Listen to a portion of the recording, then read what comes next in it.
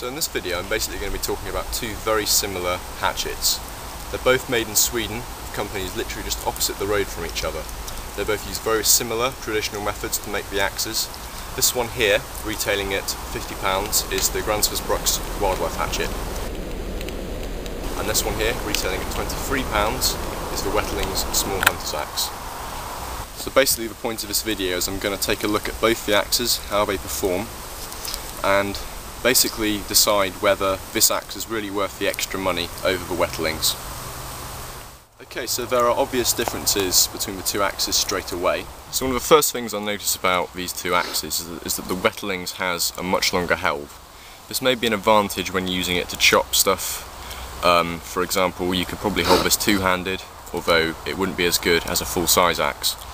Another thing about the Wetterlings is it has a much heavier, broader head than the Gränsförs. As you can see with the edge geometry, the Gränsförs is much thinner, whereas the Wetterlings is much broader. This may lend the Wetterlings more to splitting rather than cutting. The Gränsförs is definitely a cutting tool, and the Wetterlings would be more of a splitting axe. Aside from edge geometry, the two axes also have slightly different grain orientations. On the Wetterlings, the grain goes slightly diagonal, whereas on the Gränsförs it goes completely vertical to the tip. This is better because it basically makes the axe's helve a lot stronger. There's no bits to chip out of it if you should strike the helve instead of the head. Of course, minor observations are not going to be enough to find out which axe is superior. I'm going to run them through a few series of tests to decide which one is the superior tool.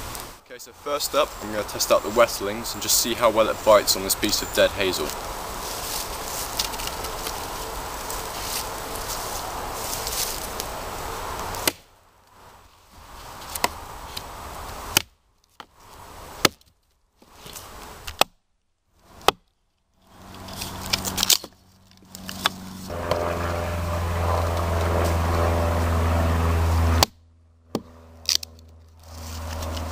Now I'm just going to try it out with carving a simple tent peg, just to see how comfortable it is and how effective it is at the job.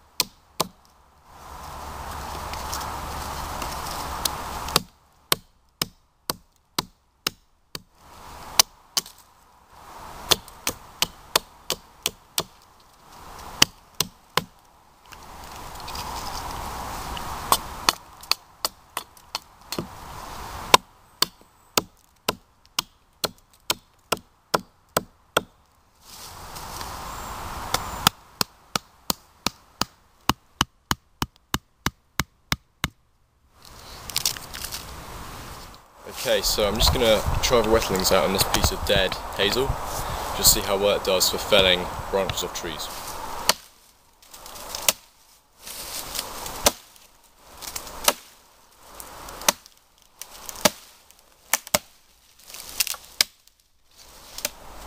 That's not too bad actually, went through there pretty easily, quite a good job. So now I've got the Gränsförsbruks wildlife hatchet, I'm going to put it through the same test as the Wetterlings and see how it compares.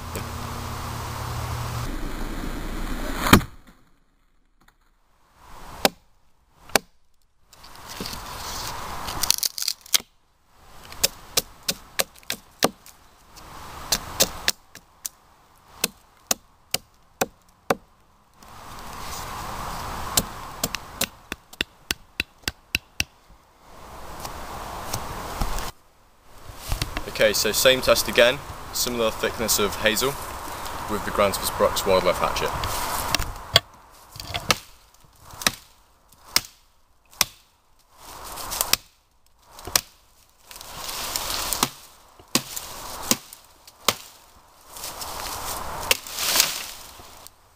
Okay, so is the Gränsförsbruks really worth the extra money of the Wetterlings?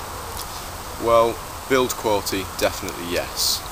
The build quality of the Gränsförs is pretty much near on perfect. The grain structure is perfect, the head is perfectly forged, it's very lightweight, hackable, ideal for a bushcraft hatchet in my opinion.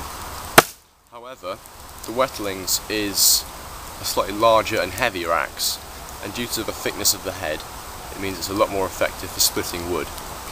If I was choosing an axe that would primarily be splitting wood all day, I would definitely go for the Wetterlings hatchet.